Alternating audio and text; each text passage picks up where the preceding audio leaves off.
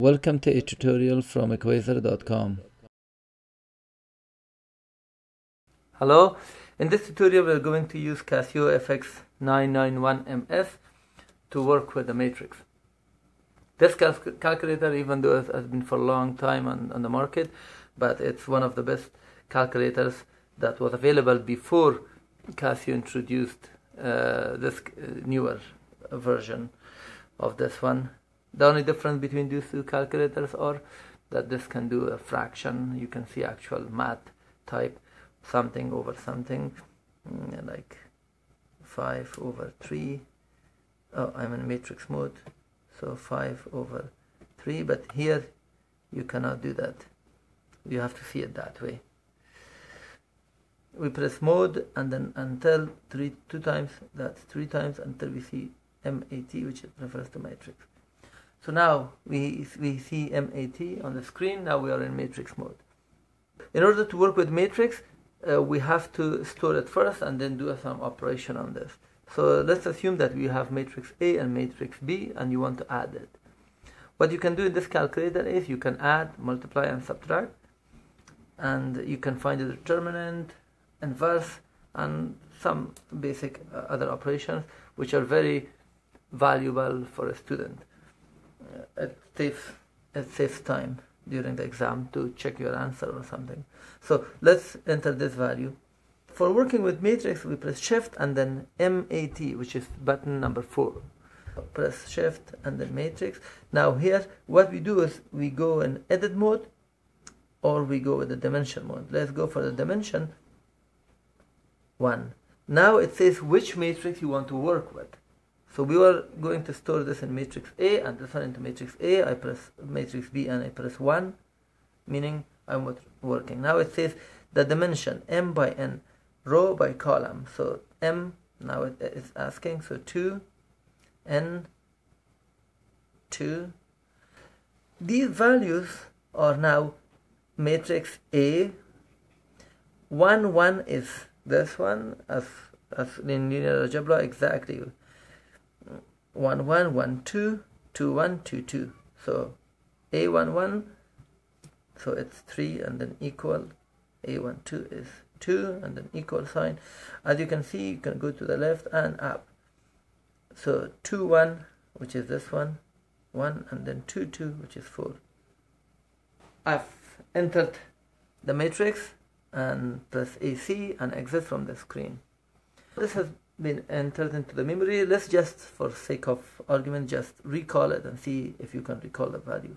Shift number 4, matrix and MAT. This arrow shows we have more options, which we come to those later. MAT number 3. It says which matrix you want. So matrix A, B, and C. And answer is the result of operation of your last operation. So I want matrix A. Press and then equal sign. As you can see, matrix 1, 1 is displayed, the value for matrix A, and this is A1, 1 as A1, 2. This is, when I go up and down, I go from row to row, but if I go to the right, I get the values for the same row, the up and down for the same column. So I'm exiting. Now let's enter matrix B into the memory. So shift, math, and then 1, the dimension. I'm going to matrix 2. So first you go to the dimension and then you go where you want to store it, and then it's asking again the dimension of this matrix. So 2 by 2, I press 2 and then equal and then 2 equal. So now B1, 1, so B1, 1, B1, 2, B2, 1, B2, 2.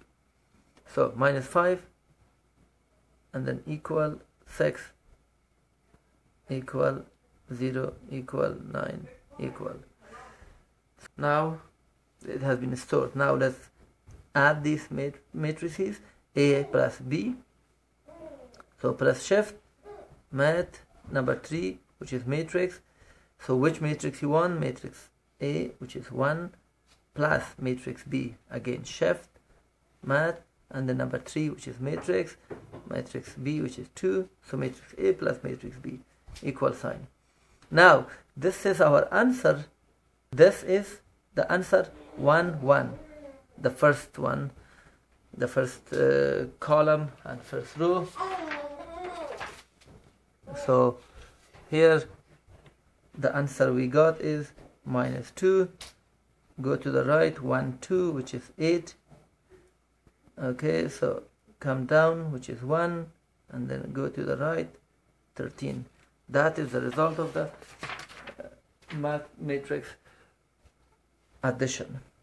Let's enter a bigger matrix. Let's say you want to enter this matrix. We are going to enter it into matrix C and do determinant.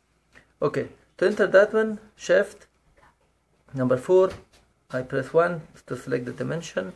So C, for matrix C, I press 3.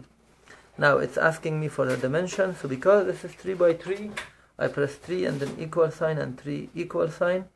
Now C11, C12, C13, and then same way, say 21, 22, 23, and then for the row 31, 32, 33. So let's enter it, 5 and then equal sign, 3 equal sign, 1 equal sign, and then for row 2, this 2 refers to row 2, and then 1 is column.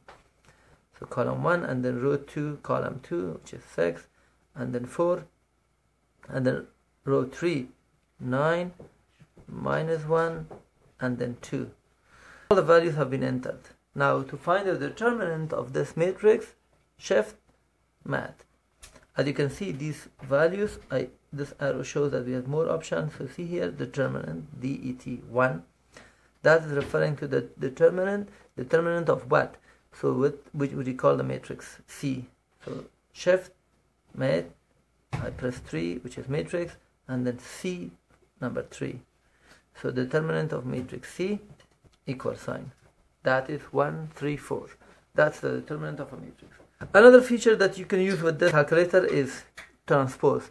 Even though the transpose looks very easy, that you can do it, change row to column and column to row, but sometimes during the calculation, let's say you want to add transpose of matrix A to matrix B, or do something, add, multiply, or subtract with another matrix, a transpose of one matrix with another one. So to do that, let's say you want to do the transpose of matrix A with B. So let's say shift matrix, so TRN transpose number 2. Okay, I open a parenthesis here, so put matrix A, shift matrix, and then 3 matrix, and then A1, close it, transpose of matrix A plus matrix B.